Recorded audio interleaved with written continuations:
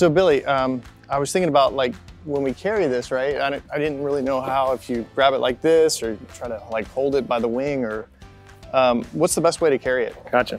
Yeah, well, foils can be a little awkward. What we find the best way is if you're coming off the beach or somewhere that you have soft sand or grass, the best thing I find is just kind of lay it down on its side.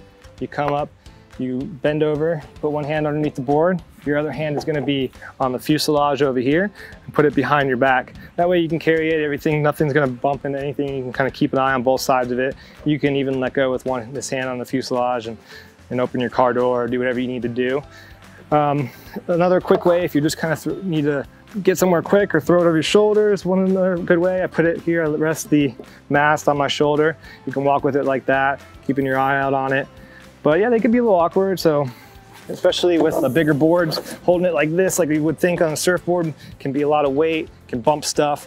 So it's a little bit trickier. And you know, obviously you want to watch your wings so you don't damage them or hit anything or get them caught on anything. But yeah, usually board underneath your one arm, fuselage with your other hand, and you're good to go. Cool. Thanks for the tip. No problem. All right. Well, thanks for joining us on Foil Outlet. I'll catch up with you soon, or we'll catch up with you soon. And if you have any questions, of course, make sure you comment. Subscribe to our channel so you can get alerted when we put out new content. Thanks, guys.